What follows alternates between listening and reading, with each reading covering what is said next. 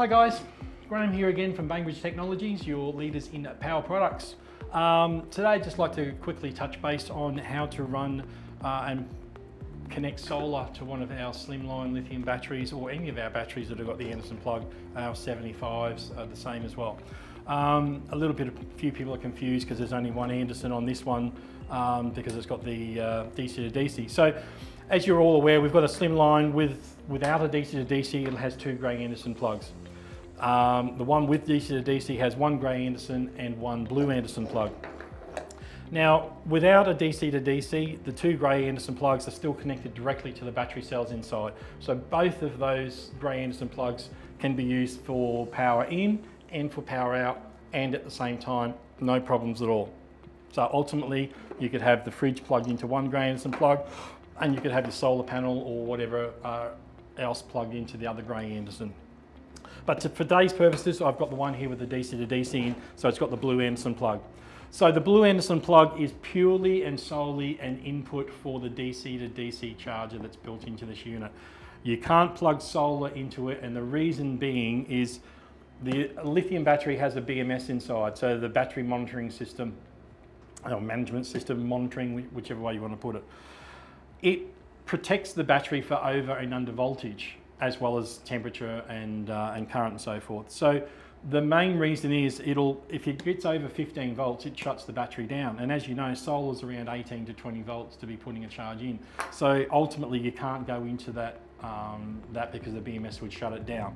And it is, as I said, it's on the input side. It's not actually even going directly to the battery, it's going to the charger. Then the charger's pulling the current through that. And that's the other reason, is because the charger in here is a 20 amp charger. So if you're plugging just a 120 watt solar blanket that's putting out 5 to 7 amps, it's going to try and pull all that through that circuit all the time, even though it's not designed to, because lithium will pull whatever you can throw at it. So it's not a good thing to do. So basically 99% of your portable solar blankets, solar panels, have a regulator either built in or they come with a regulator anyway. So you might as well make use of them. Plus it gives you the versatility that you can plug that into any battery.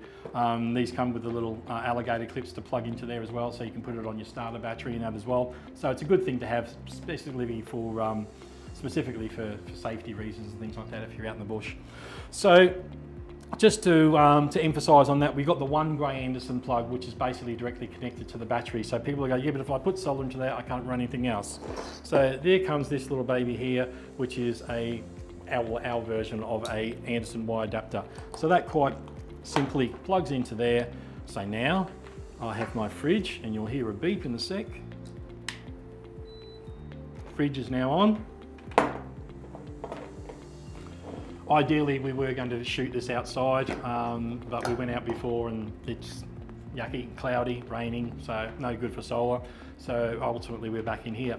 So now, obviously, a good habit to get into, always plug your regulator into your battery before you plug your solar.